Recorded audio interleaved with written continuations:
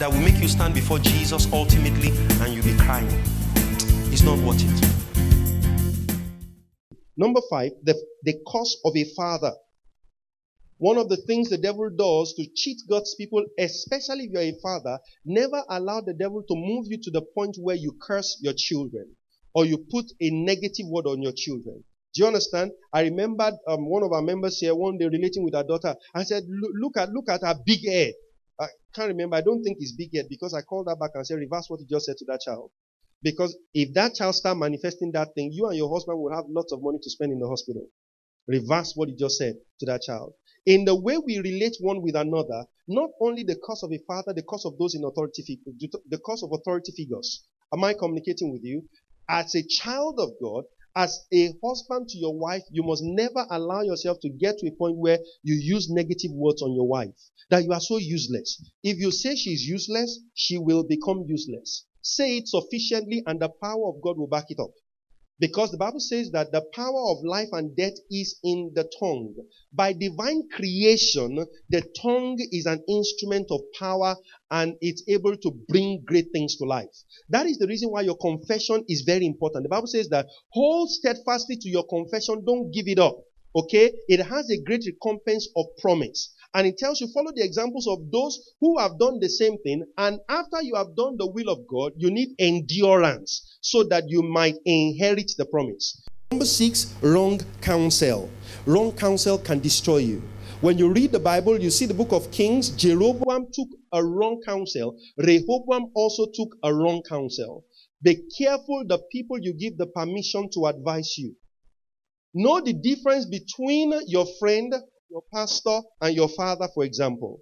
They are separate, they are different. Am I communicating with you? You need to be careful. Who is giving you counsel? Who are you taking counsel from? I have also realized that when church members want to get lost, when they make up their mind they want to get lost, they don't want the truth. They know where to go. I have seen people want to make very serious decisions in their life. Because in their heart, they are set on what they want to do. They want to do what they want to do, but they also need a divine stamp on what they want to do, and they know pastor won't give it. They had had too many of his messages to know what his mind is on that subject. And so they get up and go down to places or to people who have no revelation whatsoever of any kind on that particular issue. Am I communicating with you? Do you understand what I'm saying? For example, you're a single in this church, you want to get married, and I've pastored you for 5 years, 6, 7 years. And then you want to get married, and you have this guy, that funny looking guy, does not take God serious, has no balanced doctrine, is coming from, a backside of a church where the doctrines are not correct too. Now you know that immediately it comes, I will ask you, what church does he attend? Why do I ask you that question? I'm asking for who his father is. Because whoever his father is will determine the values he has. If it comes from a church where they don't believe in the second coming of Christ, and they believe the Holy Spirit is a wind, it simply means that your house is going to be blown away by a hurricane. Do you understand what I'm saying?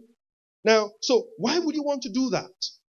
Your doctrine is important. Once both of you believe separately, you are in trouble. That's what I tell people, women who have attended our church in the past and their husband is going to another church. I said, look, go back and meet your husband in the church he's going, because I'm going to destroy your home.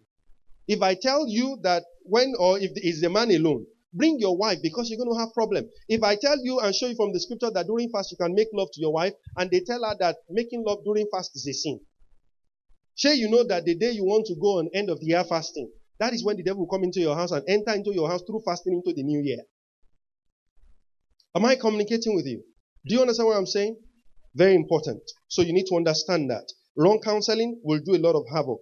Number 7 or number 8, political ill will and leadership ill will. As God's people, you need to pray for the president, for the leadership of our country. Many of you don't think Nigeria is a serious subject in your prayers. It is. Because if we have wrong leaders, things will go the wrong direction. The naira has just been devalued. What it means is that you will spend more naira to get $1.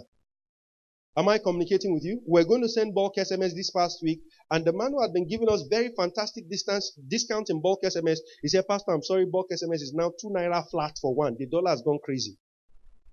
That's the decision of somebody. Am I communicating with you? You have leadership that budgets 1 billion naira on food, budgets 330 something million naira on plates. A woman renovate her house with 7.5 billion naira, renovate the house. She didn't build a national stadium. Renovate house. That is what you have when your leaders are children. The Bible says that cursed is a land. Woe unto you, O land, if your leaders are children, and they feast, your princes feast in the morning. It is children that must eat in the morning. As you grow, your body will tell you, you can't wake up in the morning and be eating a bar, except you're a bricklayer. You do regular jobs, you get to a point where to aid digestion and allow your system to wake up, you want to eat breakfast around 10 or 11 o'clock. And by 5 o'clock, you're probably getting ready to eat dinner, and by 7, the best you can take are fruits. Now, it's called maturity and growth. Amen? So, I want to encourage you that, please, as we go further towards 2015, let us pray. Let's show concern towards our country. It is one of the ways the devil has destroyed God's people and kept them captive when he puts wicked leaders over them, or he makes the people not to be concerned for the leadership that is ruling over them. They're saying, well, if anybody that wants to win, you should win, Jerry. And then you collect voters' card so that you can use it as ID card in the bank. That's all. Some of us are wonderful. How can you do that? That's travesty. That's injustice to yourself. Amen? But we don't have sufficient time for that. Okay, the next number, how the devil fell many of God's great people, the absence of God's chosen leadership. Now that's very essential. It's part of, a flow from the last point. We need to pray for God to choose leaders for us. If you don't pray for God to choose leaders for you, if the devil brings people into power, they will hurt us. Am I communicating with you? Very essential. God's chosen leadership is critical. You see, God said to the children of Israel, when they were clamoring for a king like other nations, he says, make for us a king like other nations. God said, I gave you a king in my anger, I took him away in my wrath. Leadership is very important in any sector of life, whether marriage, whether church, whether anything. Now, one of the ways the devil has destroyed many churches in the United States is that they vote people to power who will preach the gospel to them in many churches. There is nothing in the scripture that supports that you can vote and unvote a pastor. Do you understand? Why? Because the pastor's office is a ministry office, is an ascension gift. And you don't become a pastor because you went to a Bible school. If you go to a Bible school, the purpose is to acquire knowledge. It does not confer a call of God upon your life. Do you understand what I'm saying? We have seen people press beyond the accepted or their God-given gift into offices that God did not give to them, and it has destroyed a lot of people. There are people in the pulpit today that the reason most people are in trouble is because that man is behind the pulpit. He has no business being there. He's giving false promises, he's giving false hope to people, he's giving wrong prophecies to people, and people homes are being destroyed. Why? Because a man told a woman that your husband is sleeping around, and the husband is a godly man that is simply stuck in the office. Am I communicating with you? Do you understand me?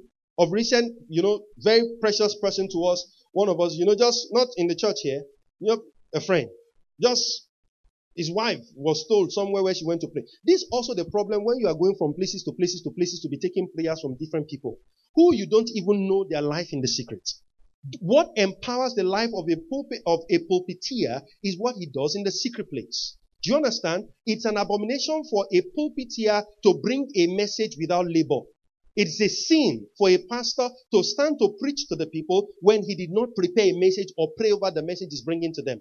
Because his message is a vehicle of the Spirit through which God uses that message as a singular tool of doing multi-dimensional surgeries in the hearts of men. One message will fix a doctor, an engineer, a politician. One message. The Holy Spirit takes that same message and does something different in your heart, and does something different in your heart, and does something different in your heart. And so the pastor must have done a good job in the place of prayer.